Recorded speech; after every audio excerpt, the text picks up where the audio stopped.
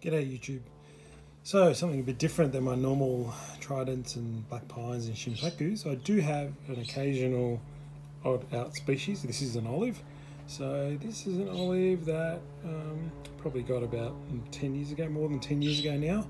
And you know, it's actually, what I like to do with this olive is once in a while I actually defoliate the olive. Now that's just something I do. I don't know if other people do it, but I defoliated this in summer, and now I've got some nice, really small, cute little leaves on it, quite small, and you can see that very, very small. This tree has a really great little trunk and really nice movement, and you can see the twigginess really developed quite nicely in this tree. Now, unfortunately, it is a little bit, what is it? Just a bit of a mess. Needs a bit of wire, needs to be culled a little bit, needs to be thinned out a little bit, and that's the intention of today, is to just get into it and just thin it out a little, and just thin it out a little, wire it up a little bit, just to get it all a bit more clean and nice lines and so on. Yeah, so I'm going to give it a go today and see how I go.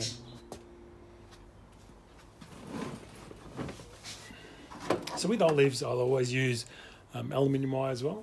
I won't use copper on this, but what you can do, I don't know, we'll see how we go with the camera, but you can see how this branch is overgrown, growing over the top of that branch. You got a bit of, you know, these branches look a little bit dead, whilst they haven't got any new leaves on it. You know, we need to think of, hey, do we cut them off?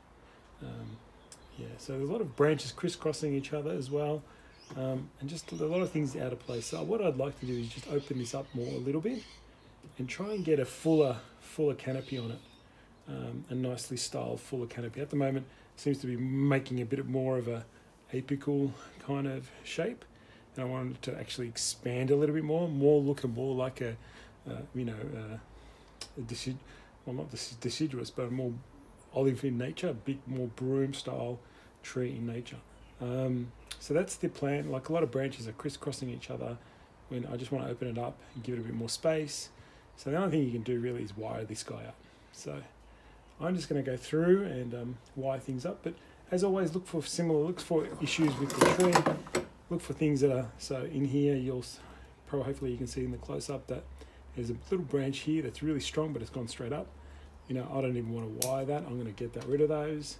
So you just go through the tree and start to pick out things that you're definitely not going to keep. At the back here, there's some, you know, a few dead branches. So let's get rid of these.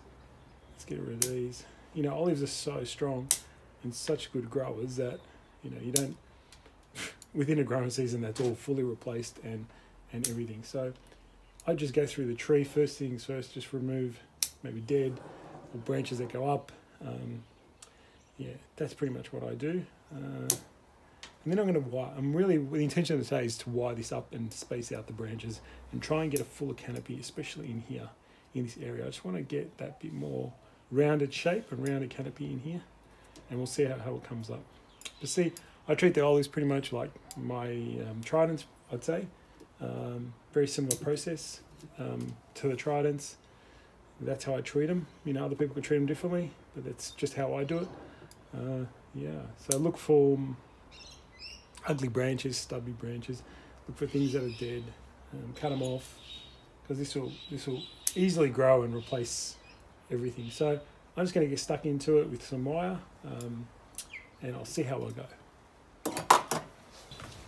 So here's what the tree looks like after I've finished wiring and positioning some branches in place. Hope you can see that I've actually increased looks like there's a better canopy and it's more spread out, and the top branches are not as pointy and wired up. So yeah, just try and take you at a level view. Maybe at that angle you can see a better tree. Hopefully, yeah, you can see what I've done. Wiring out a lot of the branches, using mainly 1.5 mil. Just wiring everything out, just like pretty much I just treat the deciduous trees. Very similar, but there you go, looking quite nice, I think. Trying to get the whole tree in a small shot without the birds screaming over me. There you go.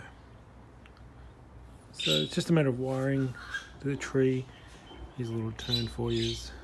So it's pretty much all the way around, three-dimensional. Looking good.